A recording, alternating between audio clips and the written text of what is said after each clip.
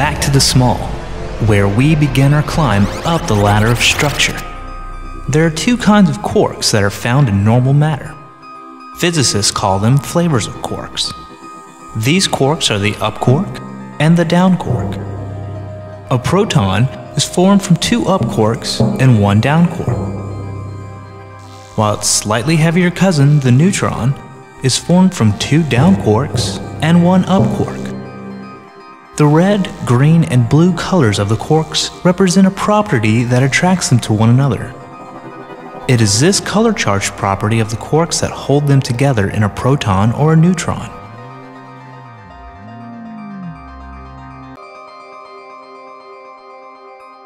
These protons and neutrons can then combine to form the nucleus of each element in the periodic table. One proton in the nucleus makes hydrogen.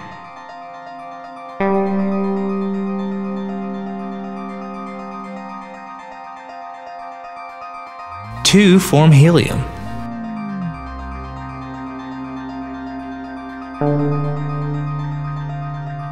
Six, carbon. 8, oxygen. 79 is gold. And 92, uranium. Neutrons help hold the protons together. Because of their electric charge, protons would repel each other more strongly if neutrons were not present, and the heavier elements would come apart. There are approximately as many neutrons in each element as there are protons.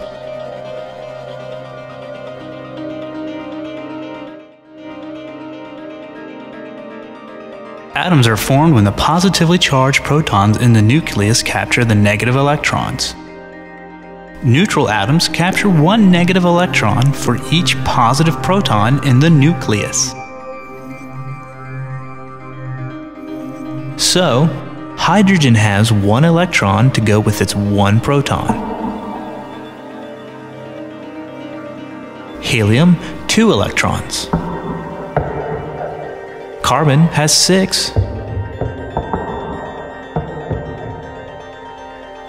Oxygen, 8.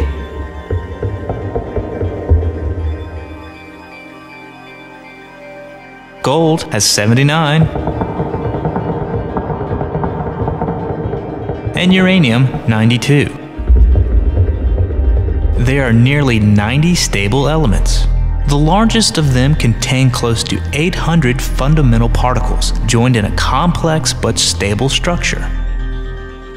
But electrons cannot just gather around in a crowd. Once again, the strange, wonderful world of the tiny has its idiosyncrasies. Electrons arrange themselves in shells inside an atom like the layers of an onion. And only 2 electrons can fit per layer. So the more electrons an atom has, the further away from the nucleus the outer shells must be. And that means these electrons are more loosely held. It is this difference in how tightly electrons are held in each different kind of atom that determines the chemical properties of the element. This accounts for the ability of metals to conduct electricity, the aloofness of noble gases, and the formation of molecules. It turns out that protons in 2 or more different nuclei can sometimes capture and fight over the same electron. And when that happens, atoms of different elements are joined together to form molecules. This oxygen molecule is sharing 2 of its electrons with 2 hydrogen atoms. This is how a water molecule is formed. Some molecules can be quite large and complicated. Carbon, hydrogen, and oxygen join together to form some of the most important large molecules. Amino acids are molecules that are necessary for carbon-based life. And recently, it was discovered that amino acids form naturally and spontaneously in the vast gas clouds of outer space. Since these molecules are the predecessors of life, it is important to know how abundant and universal they have turned out to be.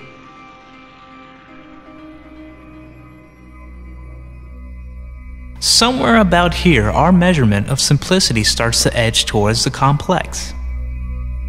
At the level of complex molecules, existence is pretty reliable. Molecules such as adenine are too large and heavy for the uncertainty principle to enter into their description, and quantum mechanical oddities are rarely encountered at this level. But every adenine molecule is still identical with and interchangeable with one another. There isn't sufficient complexity to generate uniqueness.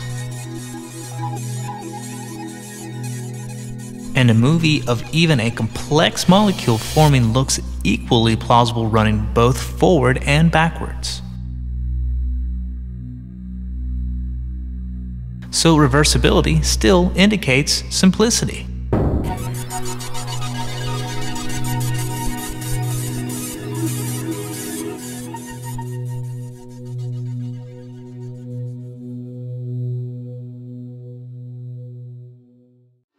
That molecule forming looks pretty different to me than when it's breaking apart. I agree. It looks natural breaking apart, but pretty forced when running backwards. You are right, and that is an indication that we are crossing the line from simplicity to complexity. Jeeves, again please.